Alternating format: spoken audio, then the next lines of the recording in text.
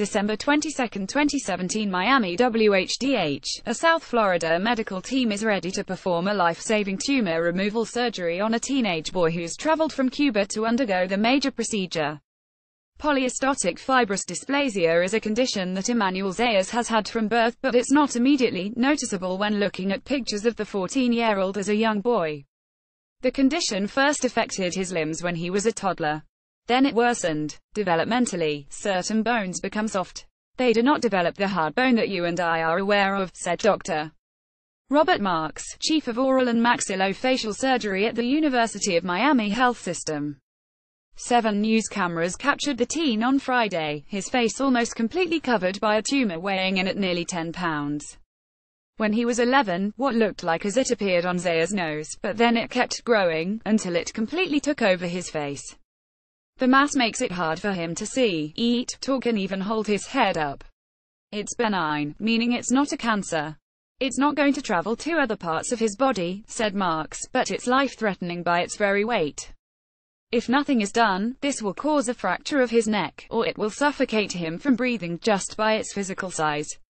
That possibility, along with the fact that Marks has had experience with this kind of case before, is why the doctor agreed to take on this case with his team and remove this tumor.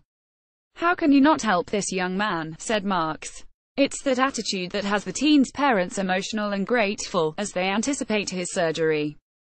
The procedure is expected to take between 10 to 14 hours, in January. The family came from Cuba on a medical visa back in November. Speaking through a translator, Zayas' mother, Melvis Vizino, said her son has never known a real happy Christmas, but learning he would be getting this surgery has been the best gift the family could ever receive. Now Zayas, his parents and this experienced medical team are looking ahead to a permanent solution that can dramatically change his life for the better. If we get all of it, which, studying the films, we can, it won't come back, said Marks. Zayas' journey does not end with his first surgery on Jan. 12 reconstructive surgeries will follow. This is likely to be an expensive process. A fundraiser has been set up for the family. If you would like to help the teen and his family, click here. Copyright C 2017 Sunbeam Television. All rights reserved. This material may not be published, broadcast, rewritten, or redistributed.